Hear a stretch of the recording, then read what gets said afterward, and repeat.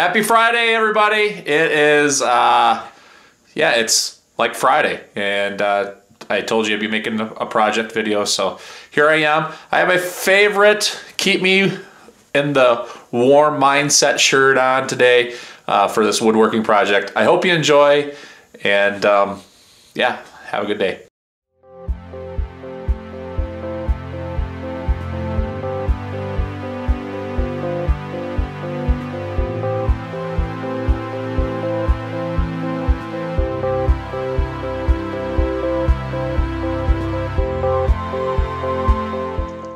I started by cutting the rails to the toast miter station.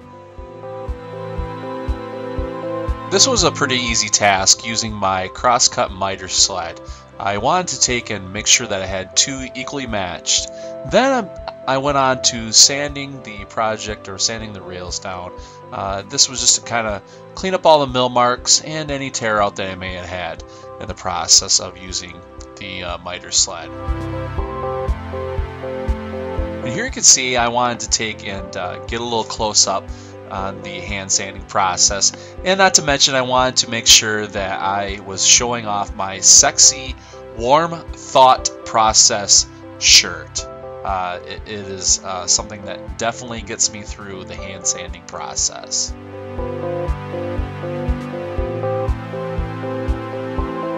Here I wanted to cut some notches to kind of capture all the crumbs and give a little bit more of a decorative edge and so forth of the base to this project. So as you can see, I'm cutting two going perpendicular with the long edge of the project, and I did go on to cut the ends, a decorative edge in the ends as well.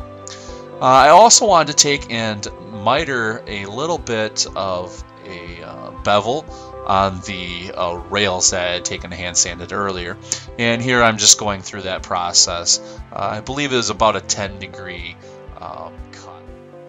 They don't put all the uses for Gorilla Glue on the side of the bottle. Watch this.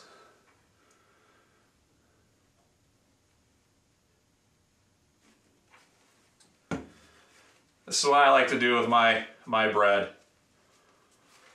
Kind of like that.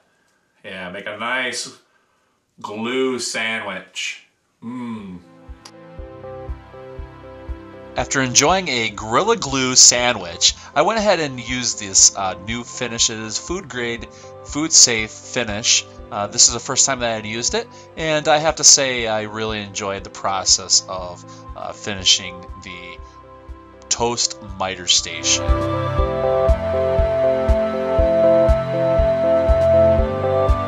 And that wraps up this project. Again, thank you so much for taking the time to watch this. Definitely, if you would, leave a comment below. Tell me what you think of this project. It was pretty fun, pretty easy, pretty simple, and is definitely going to be used in my kitchen. I have an 11-year-old son, and he just eats so much toast. And I know that this is going to definitely help him out in the process. So again, hope you have a great day, and thank you for your time.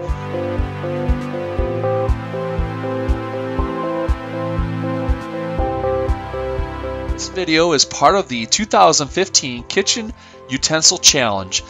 Some of the woodworking YouTube creators have gotten together to create something that was for the kitchen, and that is centered around doing something in the kitchen, you know, like a utensil.